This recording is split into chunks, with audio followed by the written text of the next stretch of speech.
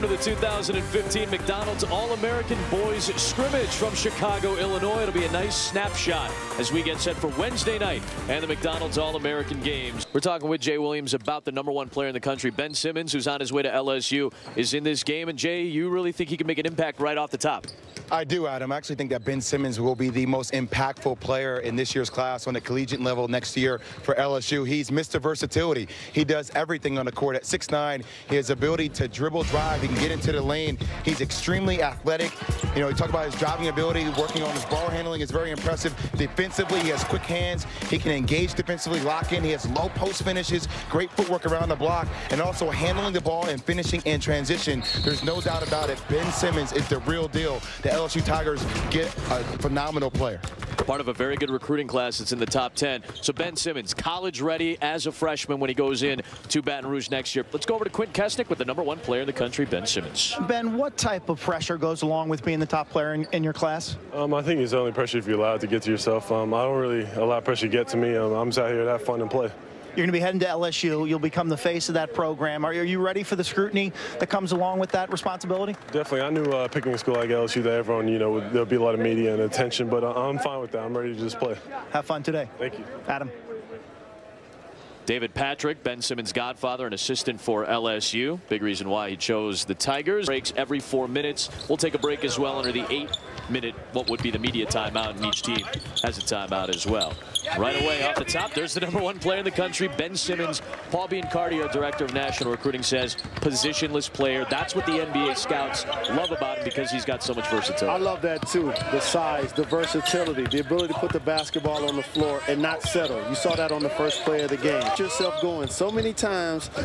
3-on-2, 2-on-1. You flare out and you shoot the three. And I know that's in vogue for today's game. Take the layup, take the dunk, get yourself going. Hey, Simmons to Briscoe right there, Jay. I was going to say, guys, two things I'm seeing from the court side. First off, how about the vision of Ben Simmons on that fast break? Yeah. His ability to find people in transition. Ben Simmons, right now, in theory, he's the second tallest player for his basketball team. Right. So on the next level, that means you're playing 4, okay? And you're guarding a 4. That's the adjustment. My best out here. How many schools remain on your list right now? Still about 4, Indiana, Syracuse, Missouri, and Kentucky. Guys in Indiana selling you. Chase Jeter was lunging forward. Here comes Brown.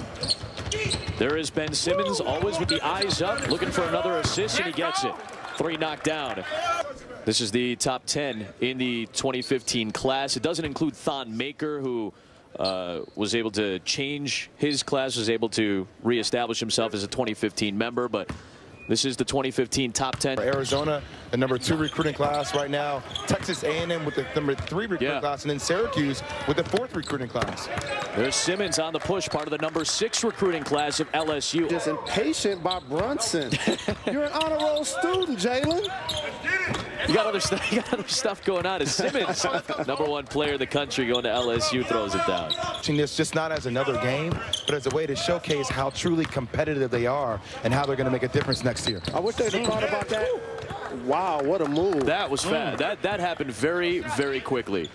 Ben Simmons going from one end of the floor to the other. Dexterity, the versatility, finish over the top with the left. Fast. It felt like Simmons was at one end of the floor, and then a second later he was at the other end. You nasty boy, you nasty. You got to think about it. If you're Antonio Blakeney, and that's where there's really not a need when you see Ben Simmons to run back and get the ball. You can space out the floor, and as a guard who likes to shoot, trust me, I was one of them. Yes. You're going to find a lot of shots when you have a guy like Ben Simmons on your team. We just looked at Ben Simmons. He's with Quinn Kesnick. Ben, on that last shift, you showcased tremendous versatility, whether it was getting to the rack or a little two-man game on the wing. When you value your strengths and weaknesses, what do you think's at the top, and what do you think's kind of down below?